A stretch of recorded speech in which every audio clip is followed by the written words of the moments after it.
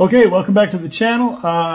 Today, a little catch up. I've been out for a little bit. Went into the doc to have a ganglion cyst looked at, and 2 days later I was in surgery. It was apparently the biggest one that the surgeon had ever done.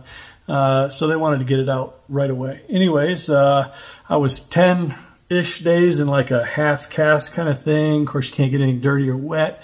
Came off on Friday, and no real restrictions other than heavy lifting. So now I can wash my hand. I can't go in the ocean yet, which is fine. But we got hurricanes coming through, all kinds of that stuff. So anyway, we're back at it.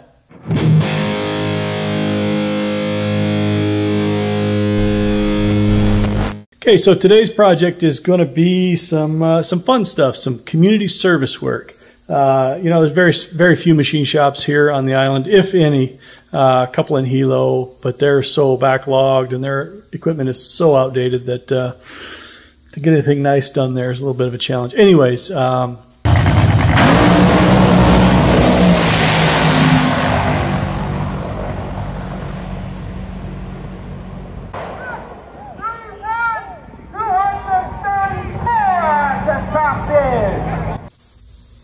we got a top fuel clutch. Basically, there's a car in Hilo. James owns a top fuel car, and they are desperately trying to get this thing down the track and post a good number. You know, there's no real competition here, but it's a personal goal, and I think it's worthy, and it's pretty cool. So I'm going to do everything I can to help these guys out. They got a guy coming to tune the car, coming from England, actually, this next weekend. And if the weather holds out, we don't want this clutch to be the limiting factor. So we got to get this thing flat so the new discs will seat properly. So here's the flywheel, actually. Got it in the Nardini, and I made a hub for it out of some old steel, welded some stuff together. I laid this thing over, and I transfer punched 4 locations for screws, drilled and tapped on the bridge port, put this thing back in, trued the face so it would be very flat, bolted the flywheel to it, and here we go. I've made the first couple of cuts, and we got all the big stuff knocked down, and now we're getting ready to make the final cut here. Maybe take 2 more cuts. We'll see.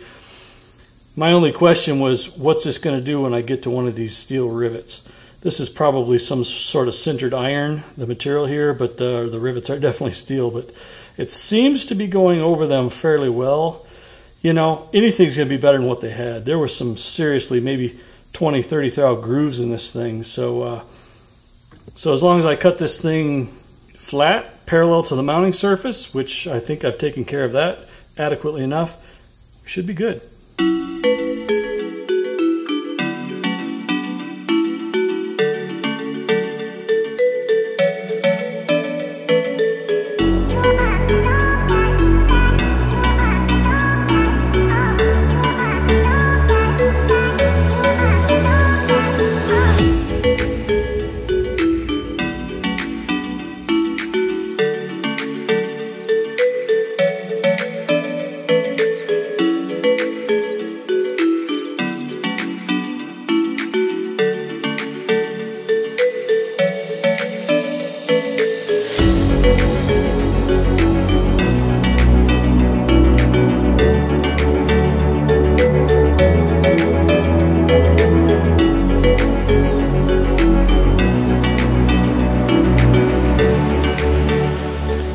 And there we go.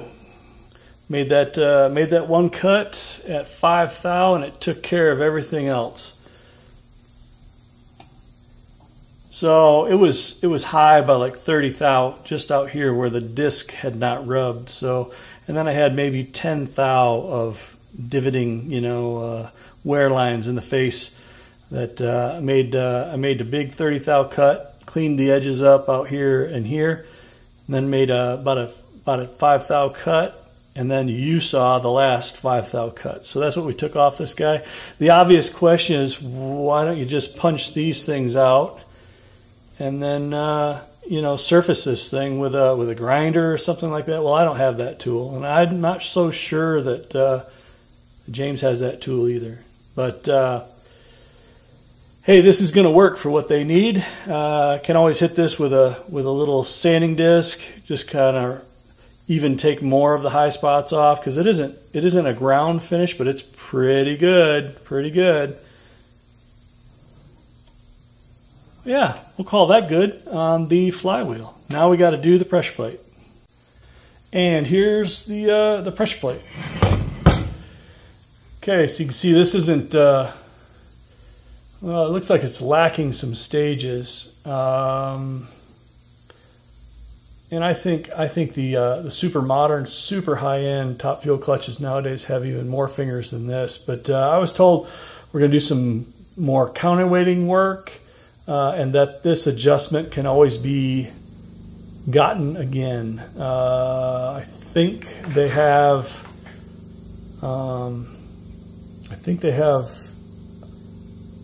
At least I've seen it before, a micrometer that can plug into this thing, or a dial indicator rather, and you can set this. So I think this may be the base adjustment. Whew, I'm getting out of my league. There's not many guys do top fuel clutches, and it's not my profession. But what I'm going to do is I'm going to measure how far this nut is down.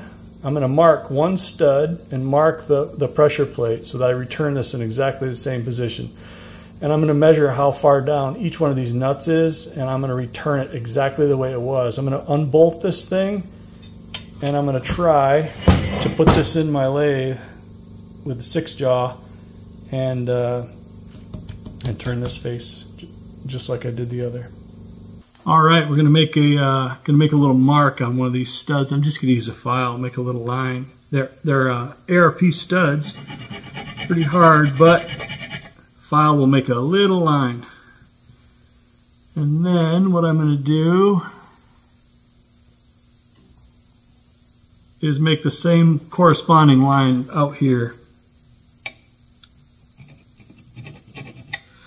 Just a shiny spot.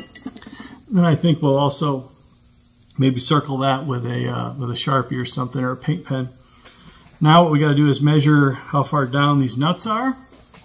I think to do that will be just fine with like a caliper.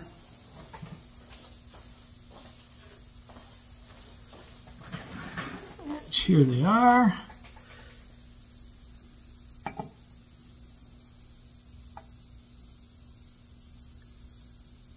.24 thou.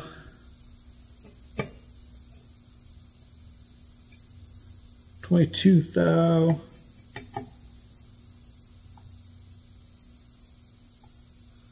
36 thou.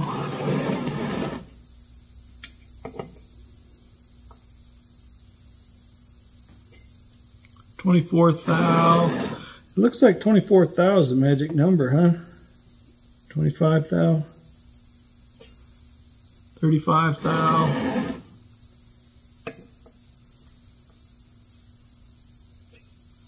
18 thou on that one.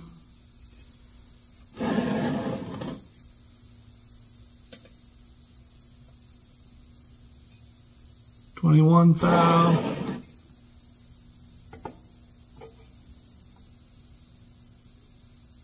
30 thou. All right.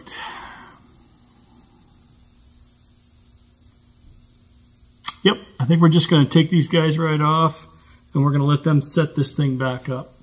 It'll be a good opportunity to go from square one for them, I think.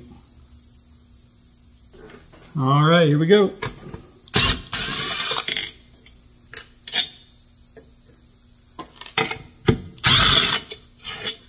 Not on there by a lot.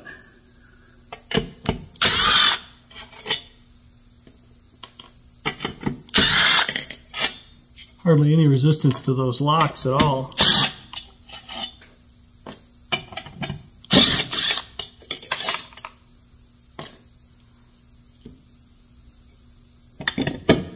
Okay, now the cover should come off, and we are left with.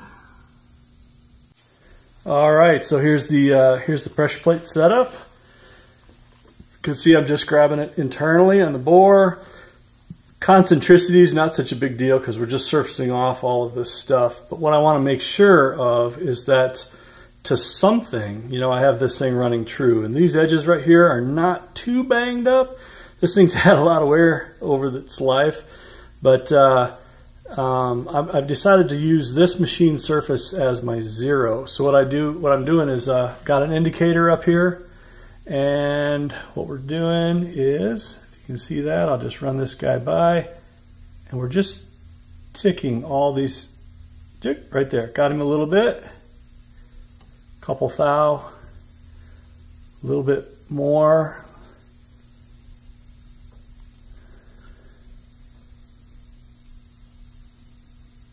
Couple thou. Didn't really hit that one. Couple thou there. Couple thou there. So that's what we're doing right there. Okay, so there we go. I've just kind of touched this guy off very, very lightly, maybe a thou, and I'm getting contact all the way around. So I'm just going to engage the feed and come across and see how it looks.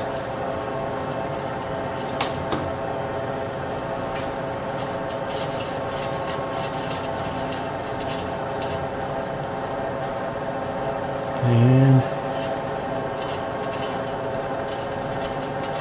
yeah, it's a nice slow feed rate.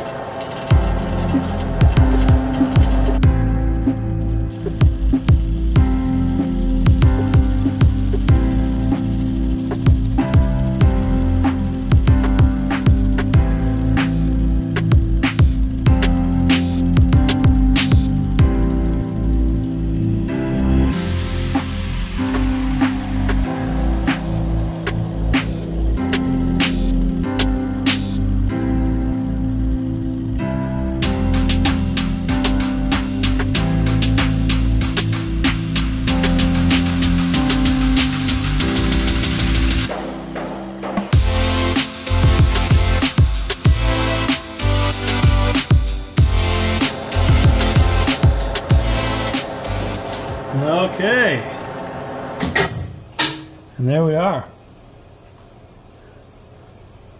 Take this guy out of gear.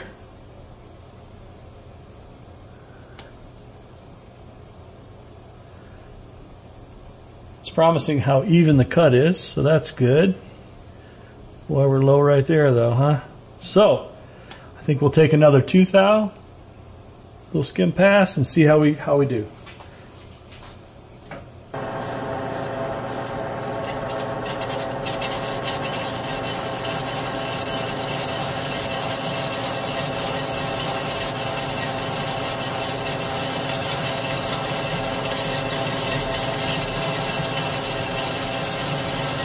All right, sounds pretty good. Catch back up with you when I get this guy cleaned up.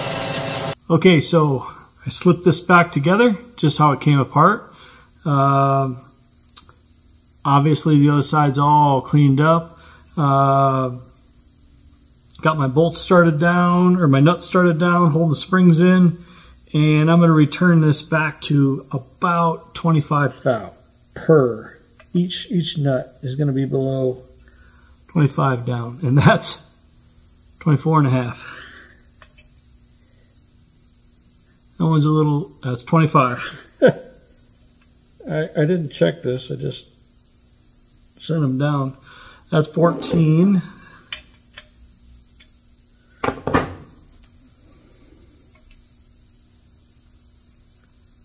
$18. Okay.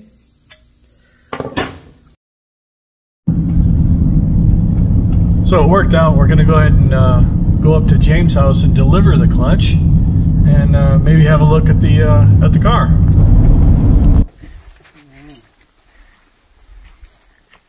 Jeez. Hey, Greg. Hey.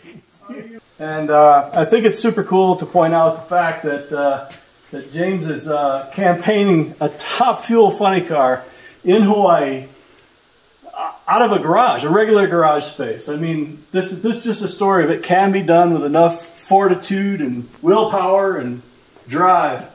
And so, James, how did you get into this whole thing? Yeah, so good question. Aloha. So this journey started over 20 years ago. So I went to my first NHRA race in Phoenix in 2001. And so at that time, you know, I saw the cars going on. Actually, I heard the cars before I got to the track. And so the cars were booming down the track as we pulled in. And I told my wife, I said, you know, I got to build one of these things once we got into the track and saw them run. So at the time, I was building a big-inch nitrous engine for my street car. And then I switched gears right at that point, and I said, you know, I'm going to switch gears and build this. So I've had this since 2002. It's an old Paul Smith car that Johnny Gray drove and bought from Paul. And then I got it from Johnny when he went to drive for the Worshams in 2001, 2002, so it would have been 2002. But then it got parked and I had kids and work and all kinds of other stuff. But finally got it on the track a couple years ago. And yeah, so we've been making test hits where we made about 8 or 9 runs so far. And so we finally got down the track last time, made it to the 1320. Dropped a hole at the hit, dropped another hole down track, but still around 234. So yeah, with the clutch, we'll try to get it down the track a bit faster, put more load on it, throw more clutch at it, and see what we can do with that. So you're having somebody come, and you're working with somebody who's more experienced at this and is kind of coaching along? Yeah. So good question. So my longtime friend and mentor, his name was Roland Leong. He was a pioneer in the sport of drag racing. You know, local boy, done good at in the big leagues. He passed away last December. But he was a big help. We're the first 2 guys. Todd is the crew chief for Bob Tasca. So Todd, you know, gave me a lot of the tune-up information and helped me with that part of it. And the guy who finally got us going, flew down here, was Johnny West. So Johnny has been a big help to put all the pieces finally together, get us to the track and to the starting line. And Roland introduced me to Johnny. But yeah, so, you know, 3 very experienced guys at the highest level of the sport. Well, there you go. You know, it's really unfortunate that this darn cell phone was a little too full of data, and it was only letting us record about 31 seconds at a time. So kind of chopped up James' interview, which was super interesting, and the history of that car, really crazy. We wish them all the best luck in their campaign to get that thing deep into the 5s, hopefully. And maybe that'll happen this weekend if the weather will let us do that.